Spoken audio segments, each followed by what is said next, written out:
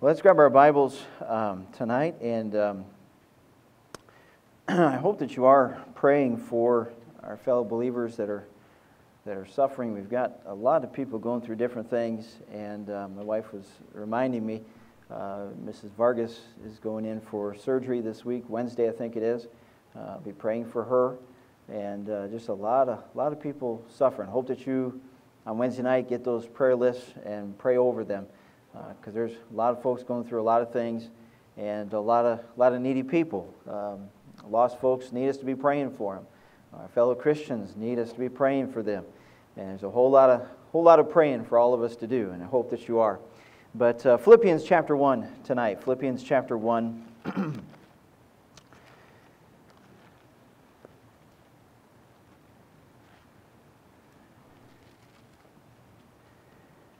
And we're just going to look at one verse. Of course, this is a powerful chapter from beginning to end. There's just a wealth of study here.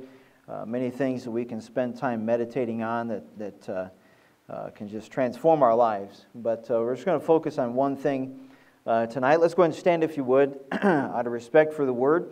And we'll go ahead and read verse number 29 together. So Philippians chapter 1 and verse number 29. The Bible says, "For unto you it is given in the behalf of Christ, not only to believe on Him, but also to suffer for His sake." And I want you to notice what God says here, what God's speaking through Paul to this church that was going through some difficulties. He says, "Unto you it is given." And if you just skip down a little bit, because sometimes we can get lost in the train of thought. If we don't pay attention to the grammar here, all the words, of course, are important. But I want you to see that what all God has given us. All right, He says, "Unto you it is given on the behalf of Christ," and we see the believe on Him. All right, that's a blessing that we can know Christ as our Savior. But notice what else is given, but also to suffer for His sake. Tonight I want to talk about the gift of suffering. Let's pray. Lord, we thank You for this day. We thank You for Your Word. And Lord, there are a number of people in our church suffering in so many different ways. And especially, Lord, we think of our pastor tonight. Please give him just special grace, being sidelined in such a time, Lord, while we're preparing for this big day and everything, Lord. And I just pray, Lord, please strengthen him. Give him grace through this whole ordeal. And please give the doctors wisdom, but most of all, bring healing. Raise him up that we might be with him here together soon. But Lord, I just pray that as we look at this idea of suffering, that Lord, You'd help us all to have hearts that are willing to learn and understand. Lord, help us to have a biblical perspective concerning suffering. Lord, that it would not surprise us when we suffer, but rather it would be a tool that we would allow You to use. Lord, please speak to us now, we pray, in Jesus' name. Amen. All right, you can have a seat. I think pretty much everybody realizes that my wife has some health problems. I'm not going to go into all the details about it, nothing that is considered life-threatening or anything, but some suffering. And being with her as she has gone through all of these things has taught me some things about just being gracious to those that are suffering, but also to stop and consider, what is the point? What is the purpose?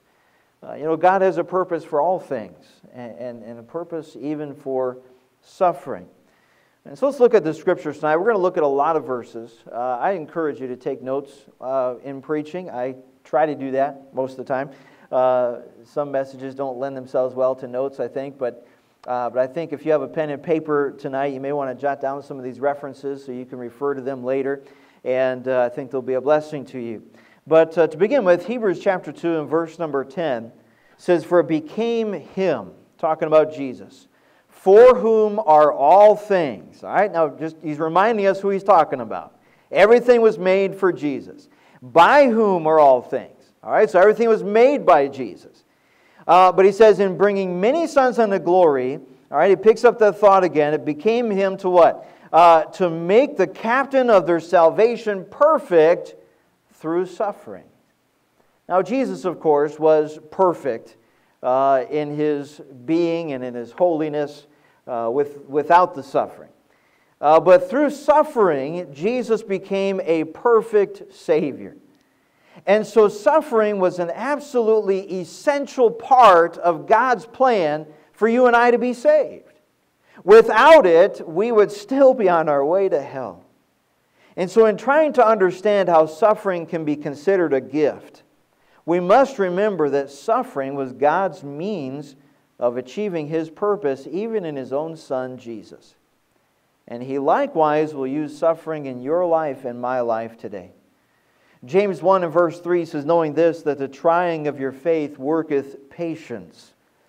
But let patience have her perfect work, that you may be perfect and entire, wanting nothing. Now the idea there of trying your faith. Our faith is tested often. And perhaps no more so than when we are suffering. As we are brought to a point where, man, we want to question, we want to even argue with God. Why do I have to go through this? But He says, let patience have her perfect work. Trust God through the trial. 1 Peter 1 and verse 6 is, wherein ye greatly rejoice, though now for a season, if need be, ye are in heaviness through manifold temptations, that the trial of your faith, being much more precious than that of gold that perisheth, though it be tried with fire, might be found unto praise and honor at the glory at the appearing of Jesus Christ. And so our faith is going to be tested. It's going to be purified. It's going to be put through the fires because it is more precious than gold. Now, before we can really understand how suffering can be a gift, we do need to stop for a moment and consider where suffering comes from. Because all suffering is a result of sin. When Adam and Eve chose to listen to the counsel of Satan and eat of the forbidden fruit, they brought death and a curse upon all of God's creation. And so all sickness, all suffering, all death began at that time.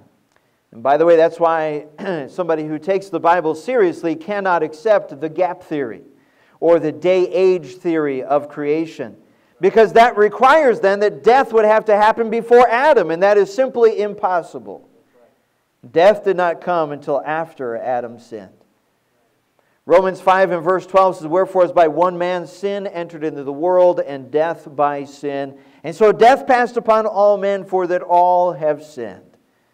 And so what we need to realize tonight is that we all will suffer. In fact, Jesus promised us that. And we all will die unless Jesus comes back and raptures us out of this earth. And it is the result of sin's deterioration and sin's curse upon our bodies. Now, having said that, all suffering is a result of sin. But not all suffering is a direct result of a particular sin in the life of the individual suffering. All right, remember the disciples asked Jesus, who did sin, this man or his parents, that he was born blind? Now, if you really think about that, it's kind of a dumb question. How could he sin and then be born blind? But anyway, it's kind of a chronological confusion there in that question. But Jesus says, neither one. All right, he was born blind that the work of God can be perfected. All right, it was an opportunity for Jesus to heal him. And so all suffering is a result of sin, but not necessarily a result of the individual's sin who is suffering. Some suffering is just a result of sin in general. The general curse and general deterioration of our bodies that we all have to endure, especially as we get older. And this is sometimes unpredictable and unexpected, like oftentimes with cancer. Sometimes it can be traced to our genes that we received at conception. You know, certain families are prone to certain problems. And so we need to realize that any time of healthy living on this sin-cursed world is an undeserved blessing. None of us deserve to be healthy. And so we ought not focus on why me when bad things do happen to us. Because bad things are going to happen to everybody. Now, sadly, some suffering in this life is the result of other people's sins. All right, you think of a young boy that catches a stray bullet from a drive-by shooting.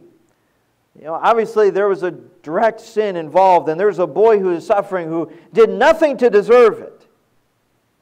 But somebody else's sin caused his suffering. Or when a rape victim has to undergo the difficulties of pregnancy and carry those emotional scars for the rest of their lives, they bear the results of sin, not their sin, but somebody else's. Or when a careful and sober driver is hit by a drunk and killed, it obviously wasn't the result of their sin, it was the result of the drunkard's sin. Or when a Christian faces persecution.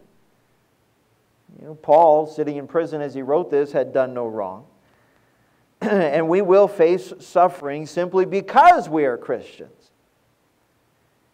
But some suffering in this life is the result of our own sin. Some of our sin does bring natural consequences. If you want to turn with me for a moment, we'll turn to Deuteronomy 28, and we'll note this here as God warns His people. In Deuteronomy 28 and verse number 58, He says, "If thou wilt not observe to do all the words of this law that are written in this book, that thou mayest fear this glorious and fearful name, the Lord thy God, then the Lord will make thy plagues wonderful." Now catch that. He says, if you will not lift up God's name, if you will not observe the law, He says, God is going to make the plagues on you wonderful. And the plagues of thy seed, even great plagues, and of long continuance, and sore sickness, and of long continuance. He goes on, moreover, He'll bring upon thee all the diseases of Egypt which thou wast afraid of, and they will cleave unto thee also every sickness and every plague, which is not written in the book of this law. Then will the Lord bring upon thee until thou be destroyed. And so sin does bring consequences sometimes. And sin can bring illness upon us. And so here we have a warning to Israel as a nation. And any nation that will not take heed to walk in God's ways will find that it's true of them as well. Let's look at another passage in Psalm 107. Psalm 107 and verses 17 and following. Psalm 107 verse 17. The Bible says, "Fools, because of their transgression and because of their iniquities, are afflicted." All right, so here we have foolish people that because of their iniquities, they're facing affliction.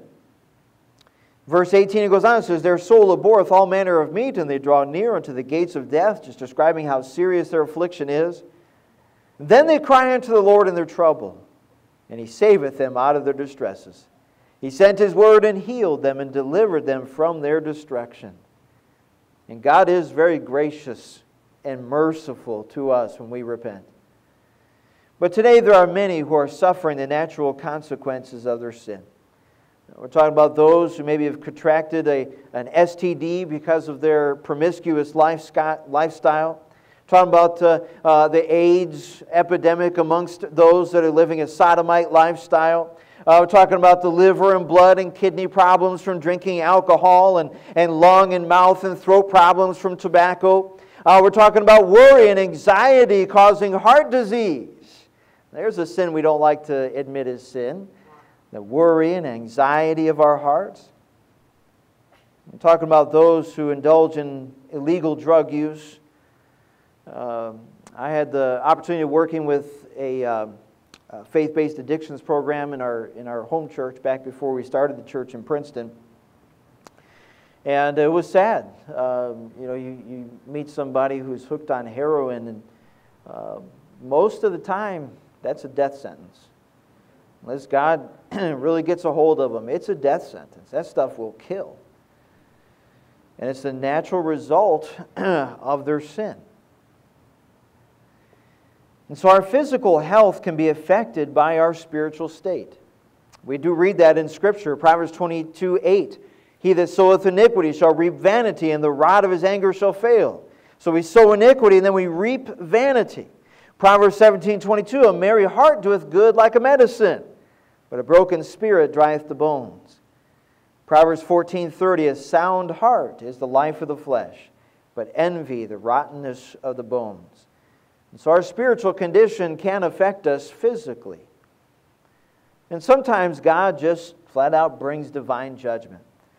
Of course, we could think of Haman in Esther, plotting against the people of God, and eventually he gets hung on his own gallows. We could think of Gehazi, giving into his covetousness, and then ends up with that leprosy that the general was healed of. We could think of Pharaoh losing his firstborn son in the plagues. We could think of Achan being stoned and burned. We could think of Uzzah being smitten as he touched the ark. We could think of Miriam in Numbers 12. Stirring up some rebellion to Moses and becomes leprous for a time. Ananias and Sapphira lied about what they gave, and so God took their life. Herod being lifted up in pride and receiving praise as if he were a god, and so God smote him. And in 1 Corinthians chapter 11, I'm going to go ahead and flip over there for a moment.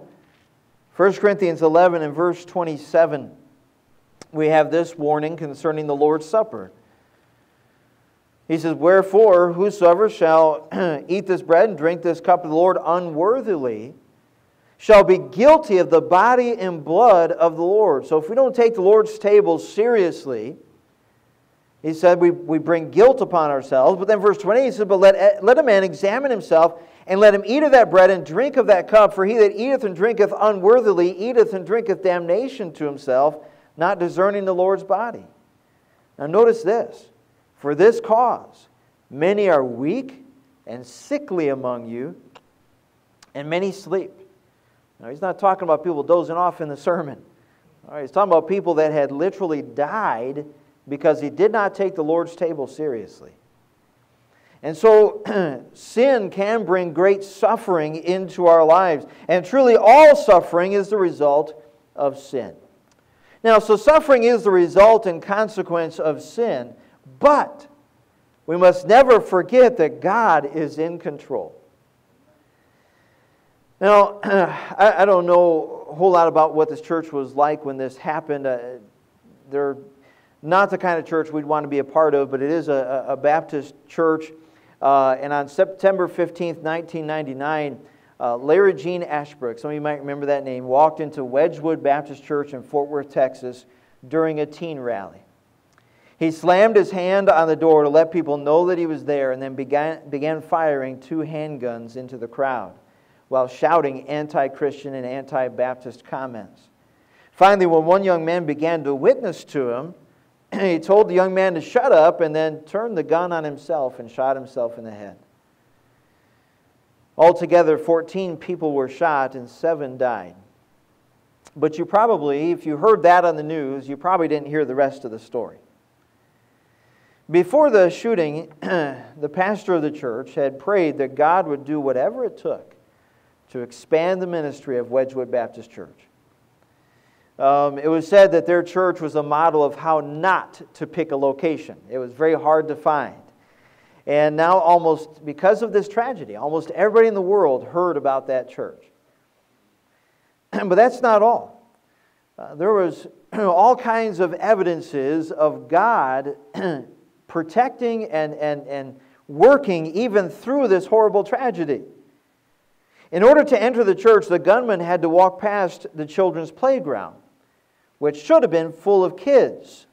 But for some reason, every single child in every single preschool class was running late, and no one had made it to the playground yet. The gunman fired over 100 bullets into a crowd of over 400 people, but only 14 people were hit. Now that's, if he was trying to hit people, that's amazing. He also had over 60 bullets still on him when he shot himself. He had a pipe bomb that he threw, but the bomb, the bottom of it fell out, and so it did not explode. One of the youth that was wounded, as she was yielding a disabled friend with her body, happened to have scoliosis. And the curve in her spine actually directed the bullet away from her major organs, saving her from serious injury. Because the first 911 call came in on a police radio, emergency vehicles were dispatched immediately without spending precious time to verify that the call was real. One of the people in the church at the time was a paramedic, and he was able to stop bleeding and stabilize injured people before the emergency crews even arrived. Leaders were able to get the children out of the building without the kids having to see any of the victims or any of the mess. Each children's worker stayed with his or her class, even though they all had children elsewhere in the building. That had to be hard. You know, if you got your kids down on the other side of the building, but you got this class to be responsible for. But each of the teachers did what they knew what was right and took care of their classes. Not one worker left their post, even though some of them had teens in the auditorium where the action was taking place. None of the adults who did die had children. All 7 victims were not just Christians, but bold Christians who were passionate about their faith. And so it wasn't a tragedy in their minds, it was a graduation to glory. Now listen to what God did after the shooting. There was a church in Tulsa, Oklahoma that drove over 5 hours just so they could march around the church and pray during the next Sunday morning service. The Fort Worth Police Department planted flowers in the flower beds before the congregation could re-enter the sanctuary to worship. Somebody writing on behalf of the church said, we received over 10,000 emails, 5,000 cards, and $60,000 from all over the world. The pastor, during that time, had a microphone in his face almost continually. As over and over, he gave outstanding answers to a reason for their hope. He even presented the gospel beautifully on Larry King Live when prompted by a question asked by Vice President Gore. Because of the live news coverage and interviews, over 200 million people heard the gospel because of the tragedy. 15,000 turned out for a community-wide service at TCU football stadium. And the pastor gave a very serious, challenging message calling for a day of fasting and heart-searching. Monday, the service was broadcast in its entirety on a news station that covers most of North Texas. This same news station has replayed the pastor's first press conference due to people calling in and requesting to hear his comforting words again. CNN also broadcast the memorial service live. Amazingly, because one of the victims' families lives and works in Saudi Arabia, that country allowed the service to be broadcast there as well. Now think about that. In Saudi Arabia, it is illegal to say the name of Jesus on the street. And yet they broadcast this service. Because of that same CNN broadcast, 35 people in Japan gave their lives to Christ. At several schools, students met around their flagpoles the next day. At one school, 25 students accepted Christ and 110 at another. A teacher led 22 students to Christ in her classroom. Christian teachers all over North Texas have been able to share with their classes because the students are asking questions about their teacher's faith. In Burleson, prayers and scripture are being said over the intercom. On the East Coast, where C at the pole was delayed because of the hurricane, record numbers of kids showed up to pray. A caller to an area Christian radio station said that he didn't know what those people had, but he wanted it. And the DJ proceeded to lead him to Christ over the air. Many notes left in front of the church contain the same sentiment. Those who don't know Jesus want what we have. The church has received so many emails asking us how we were able to have hope and continue on. And there are, at least at this time when this was written, there were teams of church members who were volunteering just to answer the emails. The person who wrote this report said, my friend Jody has been praying for her husband for years. She and their 4-year-old daughter were at the church that night. And 3 days ago, Scott, the husband, gave his life to Christ. They said, we've had over 70,000 hits on our webpage, which displays the plan of salvation in multiple languages. Many members of Wedgwood Baptist are healing broken relationships within the body and experiencing spiritual renewal. And these are just a few of the miracles that are happening. You see, God is in control. And And God will use suffering and use difficulties and even tragedies for good. Some of you probably know Bill Hardecker, missionary to the Philippines. He wrote concerning this, our text in Philippians, God triumphs over our sufferings by using it as a tool to accomplish His will in our lives. Now think about some of the scriptural examples. Joseph was thrown into a pit and sold by his brothers into slavery, eventually falsely accused and imprisoned. And yet he could say, "But as for you, ye thought evil against me, but God meant it unto good, to bring to pass as it is this day, to save much people alive." And the same God that watched over Joseph will watch over your life and mine. Pharaoh had Israel trapped by the Red Sea. But then the next chapter we read Israel singing a song of praise and victory. Why? Because the whole army was destroyed in the sea. John chapter 9, as Jesus passed by, He saw a man which was blind from his birth. And His disciples asked Him, saying, "Master, who did sin, this man or his parents, that he was born blind?" Jesus answered, "Neither hath this man sinned nor his parents, but that the works of God should be made manifest in him." You see, sometimes God allows difficulties and tragedies so that we can just see Him work through it. You see, Paul knew what he was talking about. It was through suffering that he saw the Philippian jailer get saved when the church was established there to begin with. And now as he's in Rome and writing back to that church, God uses Paul to give us another illustration of His providence. That through Paul's imprisonment, he was actually able to reach people that he would not have been able to reach otherwise. He was able to reach people from Caesar's household. He was able to reach soldiers that were guarding him there. People that he probably would never have reached otherwise. You know, I was encouraged and challenged the other day when I was talking with Pastor at the hospital. He said, "Man, God's just given me all kinds of opportunities to witness." He said, "I've just been witnessing like crazy." And even tonight, he mentioned how people have been asking about the church. Say, "Wow, your church really impressed us with so many people coming to see you and all that." And that's what suffering is. It's an opportunity for God to work.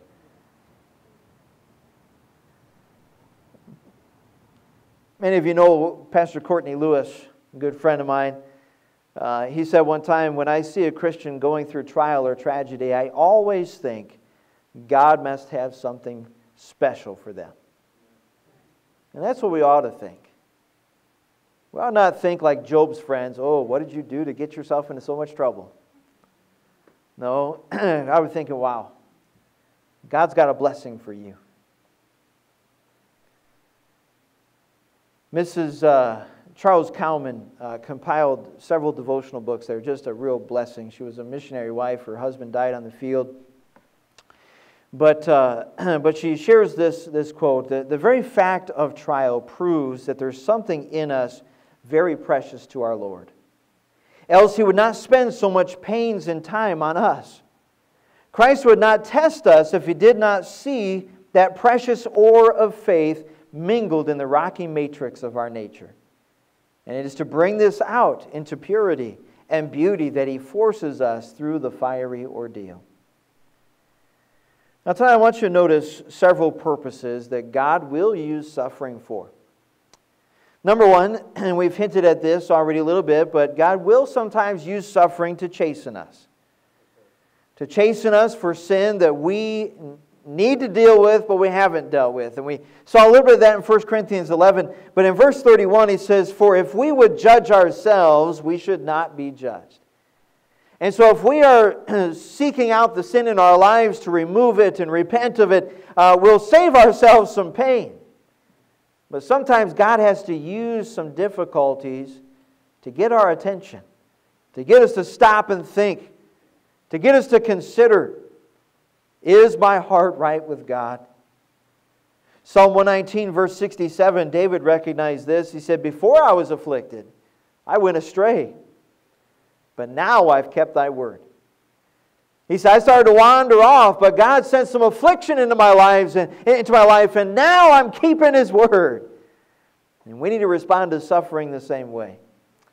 But sometimes suffering is brought into our lives to prevent sin. Turn if you would to 2 Corinthians. 2 Corinthians chapter 12.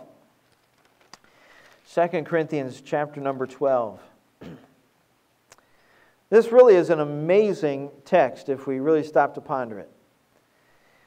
Paul says here, in just, again, an amazing self-revelation. He's just being very honest with us here. And shares with us some of God's dealings with him as an individual. And it's very instructive. He says, unless I should be exalted above measure through the abundance of the revelations. So he already tells us why this happened. He said, God was worried I was going to get proud. And Paul was greatly used of God.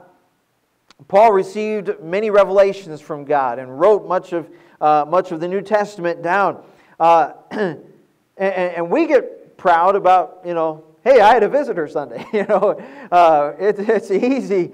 It's easy to fall into that trap of pride, isn't it? And so Paul says, lest I should be exalted above measure through the abundance of the revelations, there was given to me a thorn in the flesh, the messenger of Satan, to buffet me, lest I should be exalted above measure. For this thing I besought the Lord thrice, that it might depart from me. And he said unto me, my grace is sufficient for thee. Now imagine this. Paul, this great prayer warrior, and he prays 3 times. Now, I don't think that means he just said, Lord, please take it away. Lord, please take it away. Lord, it wasn't something flippant here. It means he had 3 specific times where he spent some serious time with God saying, oh God, please take this away. I really believe I could serve you better if this was gone. Now we didn't know for sure what this thorn in the flesh was. Some think it might have been an annoying Christian.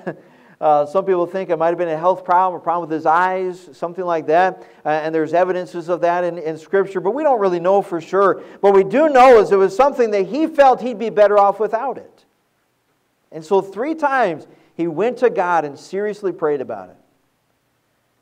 And God said to him in verse 9, my grace is sufficient for thee, for my strength is made perfect in weakness. And so once Paul realized that God's strength would be made perfect in his weakness, then he could say, most gladly therefore will I rather glory in my infirmities, that the power of Christ may rest upon me.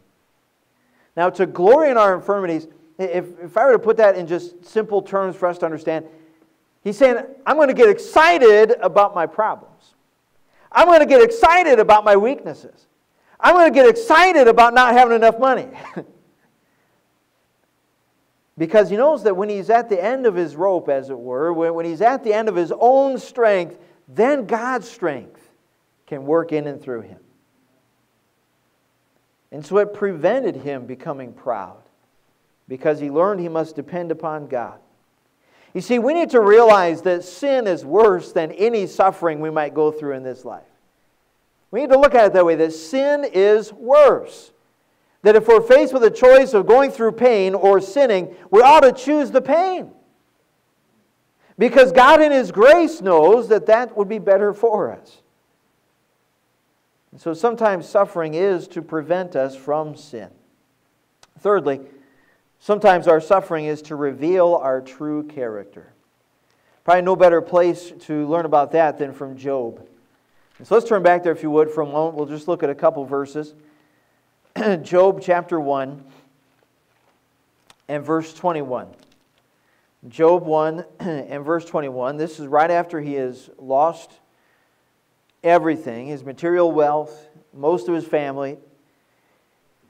And in Job 1 and verse 21, he said, naked came I out of my mother's womb, naked shall I return thither. The Lord gave, and the Lord hath taken away. Blessed be the name of the Lord. Now what does that reveal to us about Job? It reveals that Job was the kind of guy who realized he doesn't deserve anything. He was humble. He realized that everything he had was just a gift on loan from God. Turn with me over to Job 23. This, to me, I think is probably one of the key passages of the book of Job. And we won't read the whole chapter, but we'll just look at verse number 10. He says, but He knoweth the way that I take. All right? Job didn't lose sight of the fact that God was still in control. And when he hath tried me, I shall come forth as gold. My foot hath held his steps, his way have I kept and not declined. Neither have I gone back from the commandment of his lips. I have esteemed thy word, the words of his mouth, more than my necessary food. You see, the trial Job went to just revealed his character. That he was committed to be faithful to God, that he loved God's word, and it brought that out. And sometimes God will allow us to go through suffering because it's then that people around us can begin to see Christ in us. It's to reveal our true character.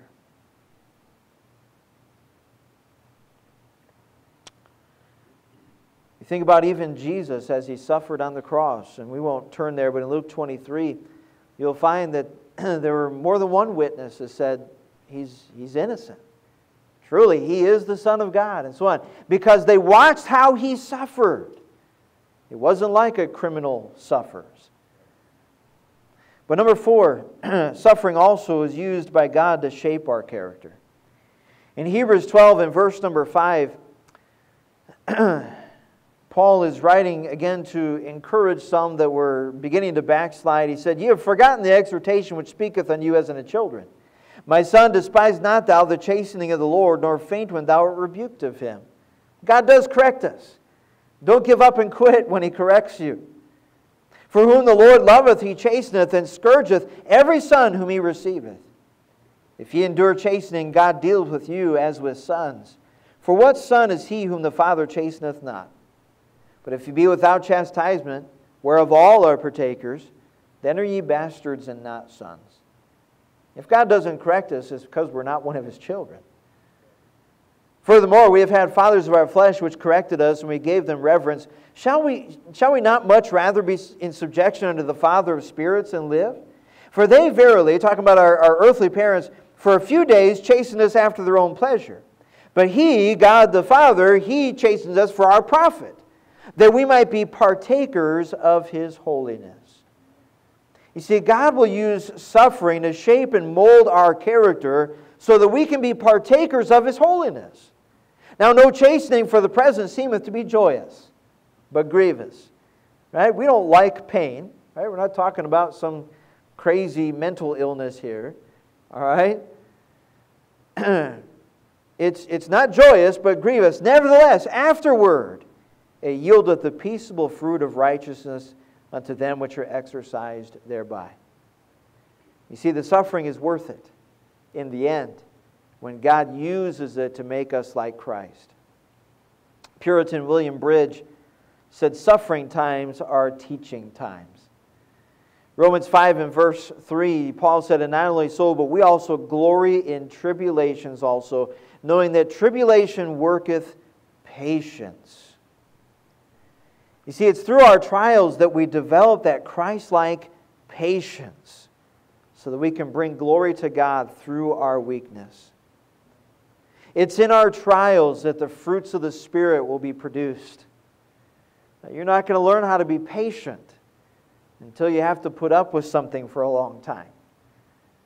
And that's a fruit of the Spirit, but it's something God has to put us into that place of testing before it'll be seen. It's been estimated that a bar of steel that's worth $5, if you work it into horseshoes, it'll be worth $10. If you make it into needles, it'll be worth $350. If you make it into penknife blades, it'll be worth $32,000. If you make it into springs that you would use in watches, it'll be worth $250,000. Now imagine the different processes that go through between a horseshoe and producing one of those springs. There's a lot more drilling that bar has to go through in order to be worth a whole lot more. And God puts value into our lives through our sufferings. Isaiah 41:15, he says of his people, "Behold, I will make thee a new sharp threshing instrument. All right, how's He going to do that? How's He going to turn us into a threshing instrument? It's going to be putting us through the fire, heating up the metal, banging away, then sharpening it on the whetstone. It's through suffering that God does this. Number 5, God will use suffering to test I'm sorry, I'm going backwards, aren't I? No, I'm not. Sorry, to test our faith. We're going to go back to Job again real quick. That's why I thought we were going backwards, because we're already in Job. But Job 2 and verse 9. All right. Suffering not only brought forth showing the kind of man Job was, but it also tested his faith so that we could see why he could say the things he said. All right? It showed what was deep down inside. It was his faith. In Job 2 and verse 9, he says, Then said his wife unto him, Dost thou still retain thine integrity? Curse God and die. All right, wives, please do not make that your memory verse. All right, don't say that to your husband ever. All right, verse 10. But he said unto her, Thou speakest as one of the foolish women speaketh.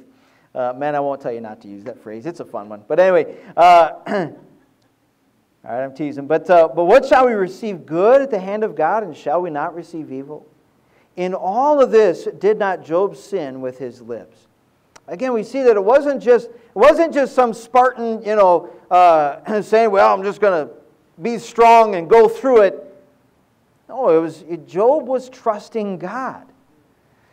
Job chapter 13 and verse 15. Again, he says, Though he slay me, yet will I trust in him. That was his heart. But I'll maintain my own ways before him. He also shall be my salvation, for an hypocrite shall not come before him. He said, I honestly am just trusting in God no matter what. Number 6, suffering, God will use it to draw us closer to God. All right, we mentioned Romans 5 already, but turn with me to Romans 5. This is such a powerful verse here. Romans chapter 5 and verses 3 through 5. These are verses that I would often use in counseling those that are going through trials to try to encourage them. Again, powerful verses. Verse 3 says, Not only so, but we glory in tribulation also, knowing that tribulation worketh patience. All right, we saw that verse already. But verse 4, he says, And patience produces experience. And experience produces hope. Okay? Now, catch verse 5. And hope maketh not ashamed, because the love of God is shed abroad in our hearts by the Holy Ghost which is given unto us. Now notice this. He says the hope that we have does not leave us ashamed. Why? Because when we go through those trials and temptations, those tribulations that he mentioned in verse number 3, it is an opportunity for God to shed abroad in our hearts the Holy Ghost and His love. In other words, if I can put it practically, our trials are a time for God to love on us. Man, it's through those difficult times that you just fall on your knees and it's almost like God reaches down and gives you a hug. He's right there with you. It's a wonderful opportunity. Spurgeon said, The spade of trouble digs the reservoir deeper and makes more room for consolation. In Job 42, remember what Job said at the end? He said, I have heard thee by the hearing of the ear, but now mine eye seeth thee. Wherefore I bore myself and repent in dust and ashes. Job was a good man before, but after his suffering, he said, I see him. He was much closer to God. And God will use our trials to draw us closer to Him. Puritan Stephen Charnock said, We learn more of God under the rod that strikes us than under the staff that comforts us. Psalm 119, verse 71, again, David said, It is good for me that I have been afflicted, that I might learn thy statutes. Another Puritan, Thomas Goodwin, said, So what if God takes away more of the world from you than others? If He gives you more of Himself than others. Amen. Then number 7, God will use suffering to enhance our ministry.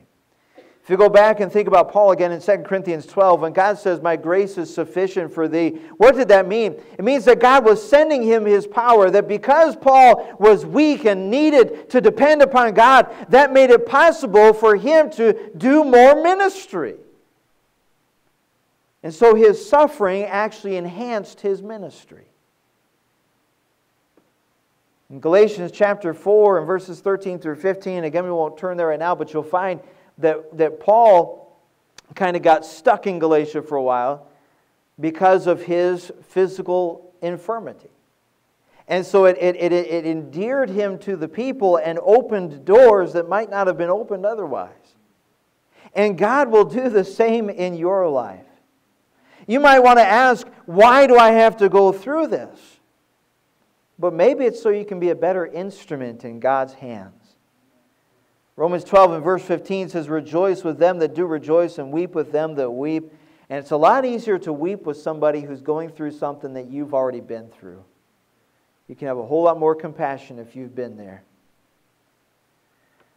Spurgeon again says, studying the lives of eminent men, we come to the conclusion that on the whole, it is good for a man to bear the yoke.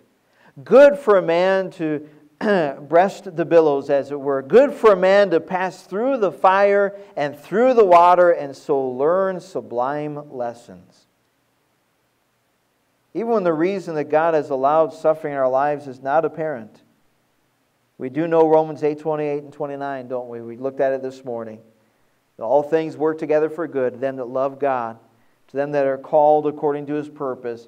And then he tells us what that good thing is He's accomplishing. For whom He did foreknow, He also did predestinate to be conformed to the image of His Son. And so God will use everything, all the suffering, all the difficulties, to make us more like Christ. Again, David said in Psalm 119 and verse 75, I know, O Lord, that Thy judgments are right, and that Thou in faithfulness hast afflicted me. And when we're honest with God, when we've come through the trial, we can look back and say, Lord, I know that You're faithful. And You've got a reason for this. And I might not understand all the reasons. And I may never fully understand all the reasons. But God has reasons. And they are for our good. Verse 107 says, I'm afflicted very much. Quicken me, O Lord, according unto Thy word. And when we're faced with those trials, there's nothing wrong with seeking His help and His grace, because He promises that. And that's what He desires during those trials. And so there's no room for grumbling in the Christian life, because grumbling is ultimately our way of glossing over the stark truth of what we really believe about God. When we start to grumble, it's because we don't think God's coming through for us. We don't think that God is giving us what we deserve out of life. God sentenced an entire generation, except for Caleb and Joshua, to die off in the wilderness because of their grumbling spirits. And their grumbling spirits revealed what they really thought about God's character. Instead of bringing their concerns to Moses and sharing their frustrations or their anger with him, the people allowed their feelings to ferment and to affect their attitude towards God. You see, when we're faced with these trials and we don't know why, and we wonder, what's going to happen in the future, the proper response is not to get mad, not to get discouraged, not to get down in the dumps, but to draw nigh unto God. The people of Israel began to complain and took on an attitude that said the task is too big and God is not in control of these circumstances. Oh, I hope we as Christians have better faith than that.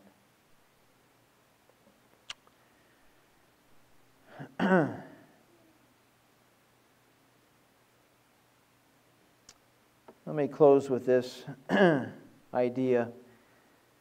When thou passest through the waters, deep the waves may be and cold. But Jehovah is our refuge, and His promise is our hold. For the Lord Himself hath said it, He the faithful God and true. When thou comest to the waters, thou shalt not go down, but through. Seas of sorrow, seas of trial, bitterest anguish, fiercest pain, rolling surges of temptation, sweeping over heart and brain, they shall never overflow us, for we know His word is true. All His waves and all His billows He will lead us safely through. Threatening breakers of destruction, doubts insidious undertow, shall not sink us, shall not drag us out to ocean depths of woe, for His promise shall sustain us. Praise the Lord, whose word is true. We shall not go down or under, for he saith, Thou passest through. Flowers will often close and be trampled by heavy rains. But after the night passes, and the sun shines its warm rays on the feeble flower, it will lift up its head and display its glory again. And so likewise, we must be strengthened by God's word and by prayer, receive of Him that same grace that was sufficient for Paul, so that we can make the most of our sufferings and difficulties. Because they are tools that God is trying to use. Let's go ahead, if heads bowed and eyes closed tonight.